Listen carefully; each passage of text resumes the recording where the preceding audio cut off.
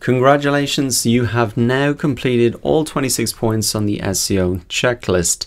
What I thought I'd do in this lecture is actually share student questions that I've received from my other SEO courses. Now, the purpose of doing this is really to reinforce what you've already learned here and to really share real student questions that I've received. Personally, I find the Q&A part of presentations or lectures that I go to the most interesting, because you really see real life questions that people have, and that really helps to reinforce what you've already learned. So we're not covering a lot of new ground here, but I think by hearing these questions and the answers, you'll probably answer questions you have yourself, and also this can really help you understand the information better by seeing the real questions that people have. So let us get straight into it, starting off with a question from Lionel here.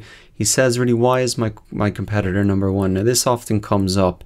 He has checked online. He sees that if he types in dog seller, they come up as number one. He's made the test, and sometimes the keyword dog seller doesn't even appear in the page. Could it be because of backlinks? Well, the first thing that you should make sure is when you are checking your rankings or seeing who's appearing number one, you don't want to do it when you're signed into your Google profile, because Google will change your search results based on your previous history. So if I look for, if I have visited puppyfind.com a lot of different times in the past, I type in dog seller, Google is going to bring that up as a search result because I've gone to it previously before. You really want to be checking here using Google Chrome incognito when you're not logged into your browser if you want to see the search results. Even better than that, if you want to get a more accurate view, you could use a tool like Ahrefs to really analyze the web page even more, to see the backlink profiles, etc. So that is really the steps that you should take. Use that incognito window to make sure your search results are not being personalized, and then also use the Ahrefs tool to understand better what the links to the profile, the keywords that they're ranking for, etc. Now, moving on to the second question, what could be the best SEO for the gaming niche? Now, this is a question that I often get asked. Okay, you've told us some examples, but that doesn't apply to my business. I think a lot of the time it does really apply. It's always the same strategy. You want to find the keywords, optimize the pages around those keywords, and build the links. It's really the same 3 steps for every website. If you are in any doubt that that does not apply to your particular niche, you should just go back to this step. Assess your competitors.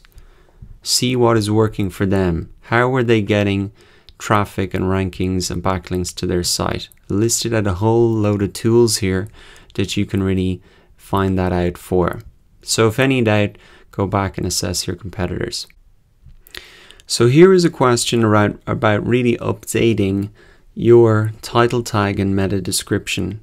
And what Brian is saying here is, I already updated my tagline and also the meta description. Does it take time to update? Yes, it won't immediately appear in Google once you've changed it. Remember that Google might only come back to your site every couple of days to see if anything's changed. So you can expect those updates to come through in maybe 3 or 4 days, a week at maximum. Here's a question about backlinks. What is the maximum backlinks per month? Do we remove the older backlinks when we add the new ones? No, so there really is no maximum. The more backlinks that people are pointing to your content, to showing you that you're an authority around that website, the better. You don't remove backlinks, because remember, those backlinks are coming from other people's websites. Sometimes they do get lost, but yes, you do want to be building links on a continual basis. It's not something you do once. You want to keep creating that content, building up your authority, even doing that manual outreach to website owners and asking them for links back to your site, making them aware of your content, using the tools that we saw here, like Mention.net and BuzzSumo, to find those non-existing, non-linked content. So here we go, Etsy Shop SEO. So Etsy is a really platform to sell products online, kind of like a smaller version of eBay or Amazon. And she's saying, what can I do to make my site more visible on Google? Well, it's the same steps once again. Also, I would recommend that you look at the SEO specific instructions for your platform. So example here, I was just pointing her back to Etsy because they have instructions on, say, where you update your title tag, description, all that stuff. These steps are always the same. The on-page optimization stuff in particular, it just might differ slightly the interface where you're putting all that stuff in. And so if that's the case, if you're using a platform like that, just go ahead and look for the instructions, and you're going to find exact instructions relevant to your particular platform. Another one that often comes up is I'm using a website builder, Wix, etc. Do the same thing. Look for the support sections for your platform, and to really see where you update the things, what's the exact places on the interface, etc. Here is a question from Amira about keywords. She says, I want to be sure that I understand right. I should choose the keywords with low search volume regardless of the monthly searches. So this part is definitely right. You should choose those keywords with lower search volume. They'll be less competitive. They'll be easier to rank for if you go for those long tail keywords. And what you can do is take that portfolio approach, rank for multiple keywords, so your total volume of traffic will be significant. Now, this is the part that you'd really just want to point out. Not regardless of monthly search traffic, you definitely want to make sure there is some search traffic. If there's no figures in the search volume, it means that there's less than 10 searches a month. Probably not going to be worth your time. To show you an example that I've typed in marketing strategies for Etsy, and you can see in the keyword planner here that it's just showing a dash. That means that there are less than 10 searches a month. So that exact keyword phrase is not something you might want to rank for. So to recap there, you do want to choose those less competitive, lower search volume, longer tail keywords, but do make sure that there is some search volume. You definitely want to don't be seeing those dashes there. Here's a question from Graham. This is quite an interesting one. He says he has a news website and he's covering and trying to write articles about topics that don't necessarily have a historic search volume. So something maybe like the Chewbacca mom, that was like a big viral hit this year. Nobody would have been searching for that before. And so how does he really find out what is something popular to write about? What I said is you can use a tool like BuzzSumo. We talked about this before. You could come in here, you could type in whatever the kind of viral news topic is, and you'll be able to see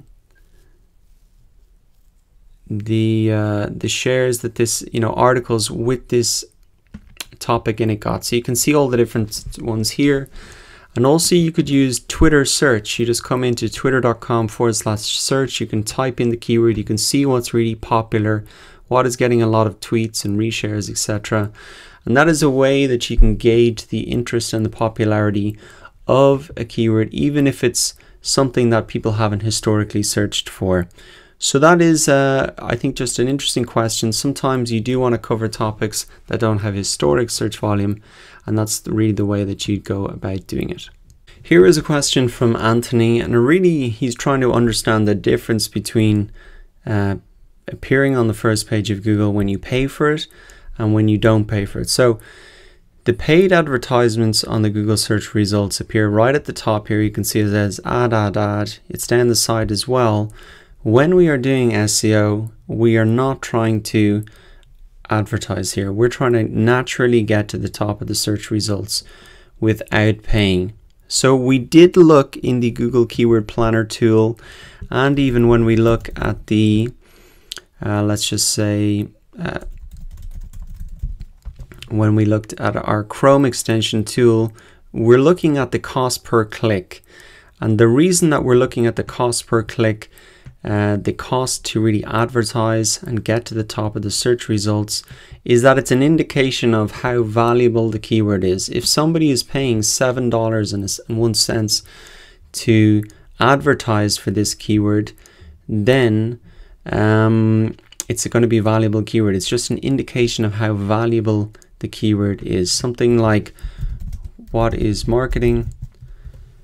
You can see that it has almost no value for the business because people are way up at the top of that awareness funnel, and nobody wants to advertise around that because you know, they're not looking for a course or a checklist or something valuable like that. So I think it's a good point just to bring up.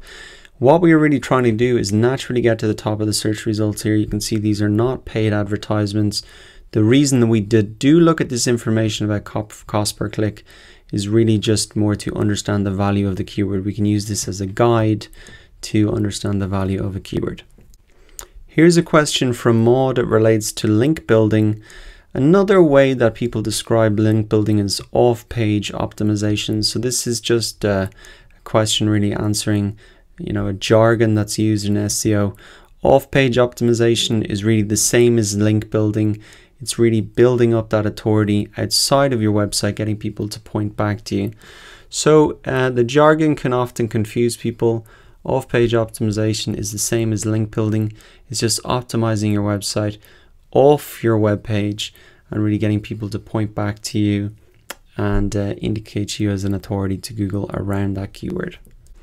So here's a question from a B-Plab about backlinking. He's just not quite understanding what it is. So he says, who is the one who creates these links? These are other website owners who have websites who link back to your website. How do you create them naturally? You have to create content that's really worth talking about, that's worth linking and sharing to. And why would somebody link to you? Well, it's really they want to tell their audience about your product or service, and so they include a link to direct their audience there, and we saw a couple of examples of that in the course. Here's a question from Jennifer. It relates to keyword research, and she's asking, does the Google Keyword Planner tool categorize keywords into head, body, and long tail keywords? So let's answer this question first. No. Inside the Google Keyword Planner tool, they don't differentiate between head, body, and long tail keywords. That's a chart we discussed. That's just a way to think about different types of keywords and break them down. So the head one is a one-word keyword, the body is a two-word keyword phrase, and the tail, the long tail of that graph, is 3 or more keywords. That is not equivalent to the competition listed in Google, meaning low, medium, high. So here inside the Google Keyword Planner, you can see competition low, you can see medium, and there'll be some high one there. What this competition refers to is really the competition between advertisers to pay for this term. So essentially you can just ignore that completely. It really just shows if there's low competition, it means there isn't a lot of advertisers advertising for this particular phrase.